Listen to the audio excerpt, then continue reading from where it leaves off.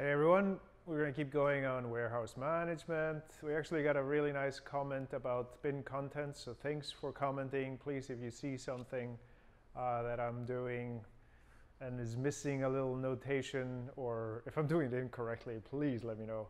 But the bin content comment was very good, so thanks for that. I think it was Stefan. So I'm going to actually get into that a little bit. Just to explain it a little better, when we have bins in the system, we can set up bins, and I have storage and storage 2. And this one is a floating, and this one is fixed. Actually, I might have it the other way around, but I hope you get the point. So for each one of these bins, the system will create a bin content.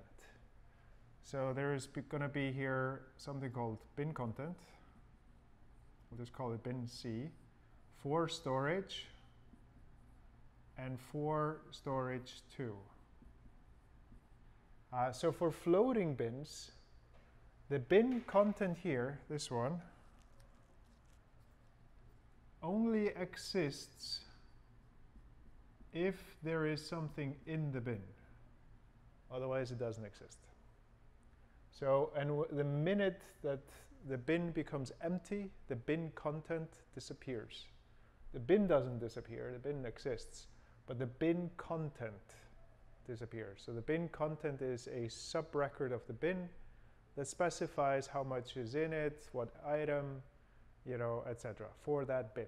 It also has features like whether it's fixed or not. Now, for a fixed bin, this particular bin exists, or bin content always exists.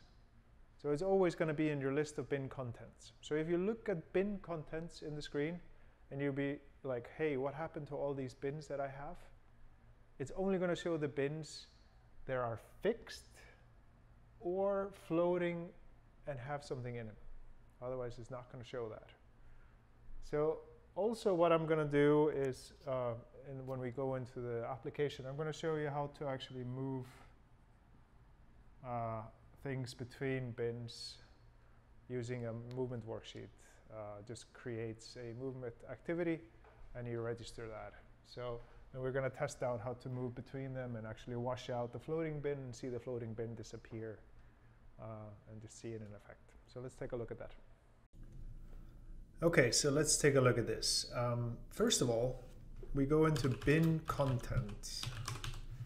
And this screen basically lists the bin contents in the system. So as we talked about on the blackboard or the whiteboard, we're going to have bin contents listed always when they're fixed, but sometimes when they're not fixed, and those times are only going to be if there's anything in that bin. If there's nothing in that bin, that's a floating bin, so not fixed, it will disappear from the bin contents list, so you won't see it in your bin contents.